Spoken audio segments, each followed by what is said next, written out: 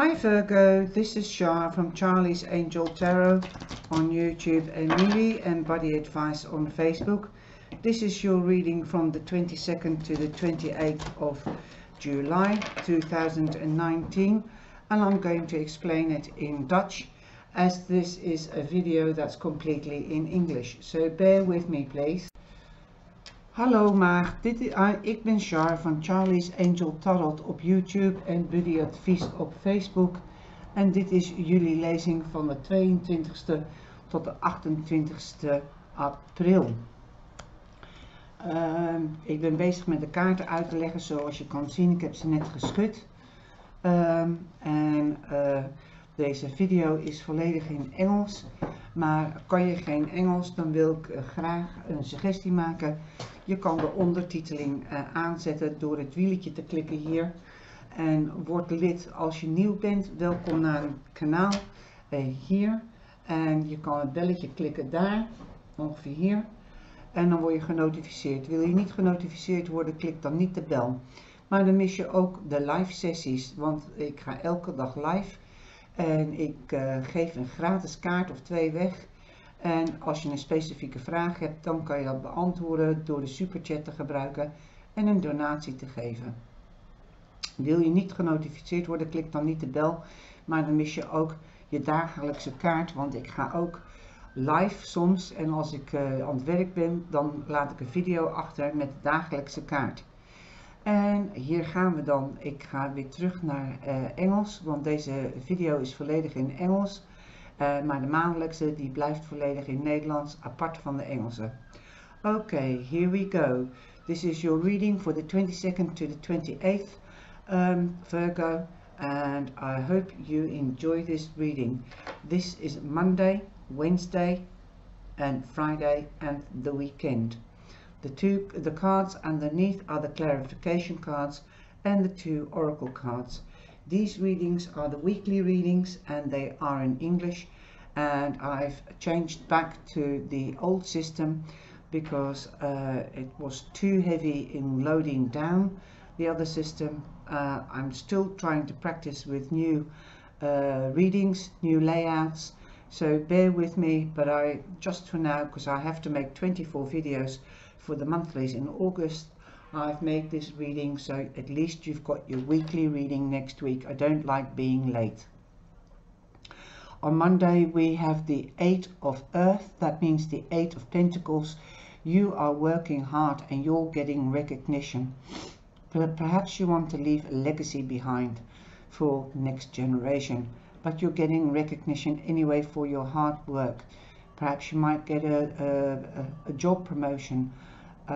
You're being recognized for your hard work. It could also mean a new study.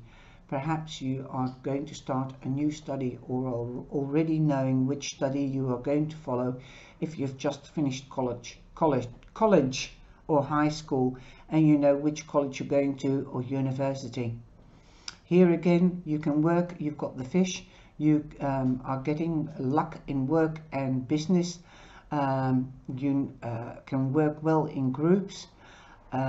You've also have to get to know your boundaries and let other people know your boundaries so that you will not overwork because you've been busy, and learn from that. Okay, on Wednesday you've got the Wheel of Fortune. You can see this dog running away. That's why I'm saying be careful, know your boundaries. Don't you can't run before you can walk. This is what I'm hearing. Don't go too fast. Take your own pace and set your own pace. Okay, what goes up must come down. You've come to an end of a phase and starting a new phase. You actually might be taking rest before you start this new beginning, this study or this work job. So because you are getting recognition. So you might be going on holiday. You might actually be moving to another place to study your course, your choice of course. Or you might be moving permanently. Like I said, what goes up must come down, what goes round comes round. So that means karma. If you've done good and you've been nice, it will be coming back to you threefold. And your wish is clarifying this because you've got the star. That means your goals and your wishes are coming true. On Friday, you have the 9 of Earth. You are going into a beautiful new period. The 9th means an end of a slog, an end of a heavy period. You're going into a new period. So does the wheel. Like I said, you're leaving an old phase behind and you're starting new. This phase will bring you durability for long term. It will bring you a good wage. It will bring security. You are going into a luxury phase. Okay. You cannot see it yet because you've got the 8 of Sky, the 8 of Swords. Hold on before I go to this card, because we've still got the key. You've got the key in your own hand. You can close doors to quick, busy. You can close doors to negativity. You can close doors to old things, and you can open doors to prosperity. You can open doors to new beginnings. You can open your doors to your wish or your goal that you wish to reach. But set your boundaries, know your boundaries. And here again, at the end of the week, you've got the 8 of Sky, the 8 of Swords. This means that you are too much in your head. So close that, throw out being in your head. Take off the blindfold. This usually gets depicted with a lady in the center with all the swords around her, with blindfolded and tied up, but the ties are loose. So shrug off those ropes and take off the blindfold and see what's in front of you and make that decision yourself and open the door to that new beginning.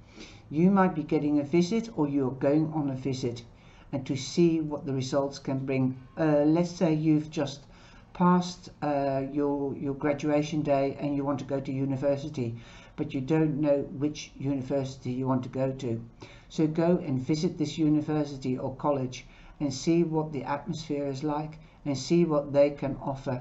You'll be getting news at the weekend as well. You will be getting news. Could be through it could be through air, because you've got air lying above it, like email, telephone call, or a text message.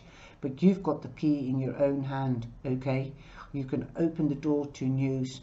You might be receiving a visitor, or as I said, you can be going on a visit.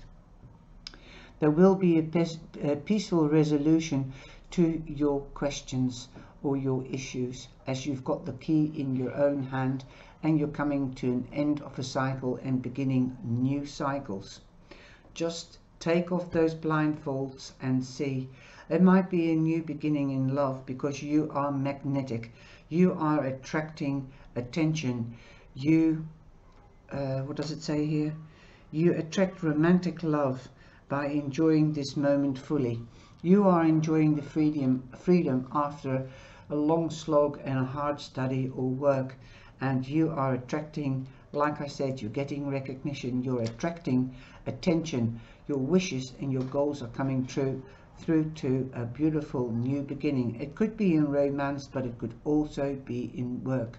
There will be a resolution, and a good one at that, because you've got the key in your own hands. You can decide which way you're going to go, so long you open your eyes and your mind and don't be stuck in your mind. Go forth and find out. Okay, I hope you've enjoyed this reading, Virgo, and take care. It's short but strong, like they say in Holland. Short messages can sometimes be clearer than long drawn out messages. So I hope you will enjoy this week and stand in your power, my sweeties. Use your power wisely, okay, and come out of your head.